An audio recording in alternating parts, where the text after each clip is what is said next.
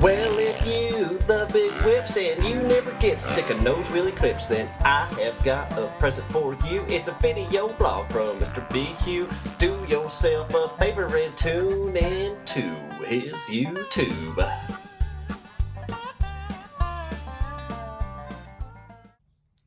Oh, she is looking so good. The 365MX gear shoot for the June release is tomorrow, and I figured I better freshen this baby up a little bit. So, people always ask me all the time, how do you turn your pipe blue, Brett? What do you do to it? How do you make that happen? So, I just got a new Yoshi pipe, and I'm gonna show you guys. Riley, you gonna teach me how to turn their pipe blue? What do you think?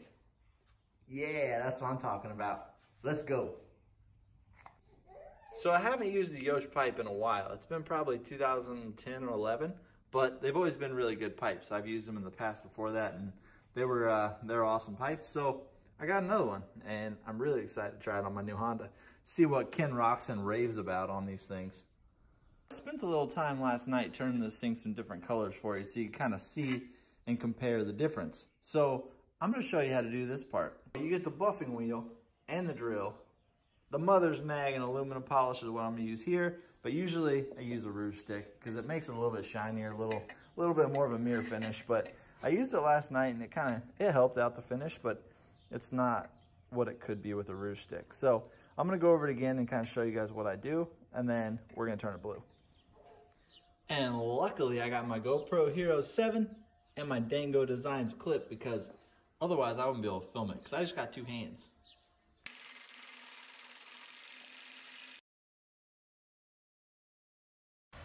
So there's a few things to watch whenever you're doing this. And obviously the first one is don't burn yourself, because that's no fun. This thing's pretty hot. Even though you can't see it, it's pretty hot. So what I usually do is start at the welds, because that's a little thicker and it's a little bit easier to work like a section between. You want to heat it evenly and not get it too hot in one spot before you move to the other, because if you do that, then I'll show you here in a little bit, that color just never comes back. So you want it to be as even as possible. So I always, like I said, try to start with the welds and just heat it even. And a lot of times it's easier to do the outside whenever it's on the bike and you're not having to hold it, but the insides of the pipe you can't really do that, because you don't want to burn your engine stuff and your radiator hoses and all that. So you just want to go easy on it. But like I said, as even as possible. See how it's starting to turn purple right there?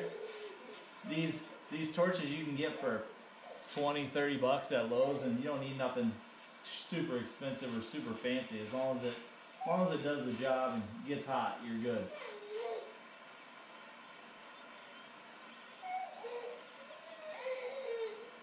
See, it's starting to turn brown there, a little crispy looking. This takes a little bit of time, but it's worth it.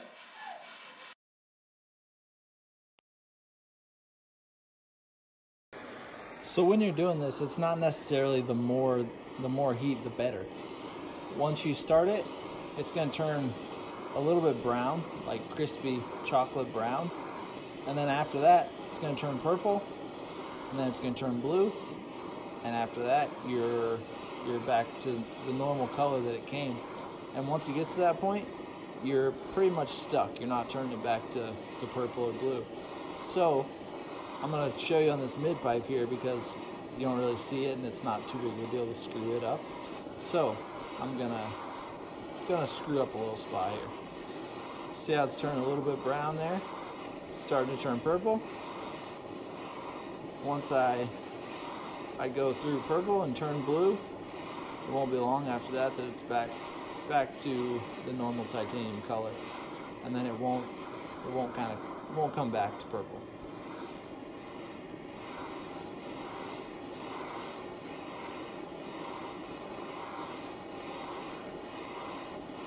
See, it's turning blue now.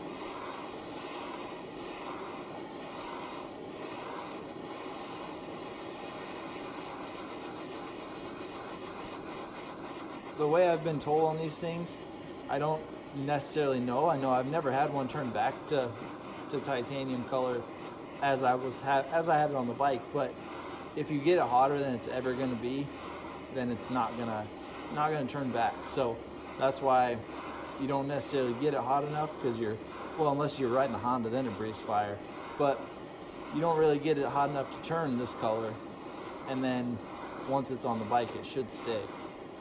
See how it's kind of turned back to titanium in the middle there? That's something that's never going to turn back to purple or blue. Another thing is, people say that this makes it a little bit weaker, and that it won't have the strength, or it might be dentable a little bit easier, but I've never had it happen. So once you got the pipe on the bike, it's a little bit easier because you're not having to worry about the air traveling up the pipe and getting your hands burnt and getting real hot. So on the bike's a little bit easier, but you want to be careful not to burn these radiator hoses because they are not fireproof. I've never done it, but I'm hoping that it doesn't happen. So I just try to do it same as before, with a section at a time, trying to point it away from the, let me get it back over here where it got a little bit more room for you to watch there, but try to do it in the sections just the same as before. Try not to heat too much at once of the same spot, because I don't want it to turn blue or turn it past blue where it's back to the normal color. See, it's the same as I was saying over there with that. It's turning brown, and we're about to see it turn purple and then blue. See how that spot right there is starting to get blue? That's about as far as you want it to go, because if you go any further than that, then you're going to be back to the normal color that you started with. Another thing is, once you ride it, it changes a little bit. Like, it doesn't necessarily get worse or better, it just changes. I think the heat just goes to different places that you don't necessarily get it whenever you're torching, and it just looks a little different. So once you ride, it'll change. Or if you don't ride and you just let your bike sit in the garage all the time and look at it and drool over it, then that's kind of what I do, and it stays the same all the time. See, this is why you do a lot of it off the bike too, because if you want to do the insides of it and get the whole pipe, it's pretty tough to do whenever you're just bolting it on and going for it. So that's why I do it off the bike for part of it.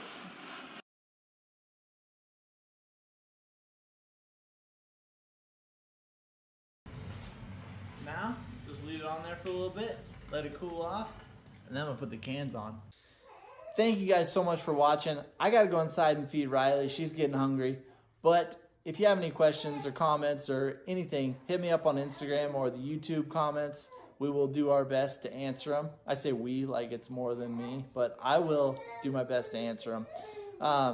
Yeah, I'm not a rocket scientist, not a factory mechanic or anything like that, but luckily I know how to turn a pipe blue. So I hope I helped you out. I'm looking forward to trying this Yoshi pipe on the track, and I'm sure you will see a boatload of pictures because my bike's gonna look really good. So thanks for watching. We'll see you.